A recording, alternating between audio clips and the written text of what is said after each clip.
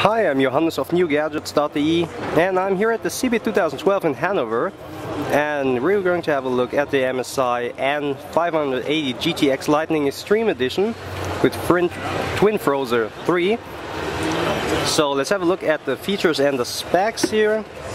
So as I said, we have Twin Frozr 3 over here with the big blades. Of course, you can super overclock it.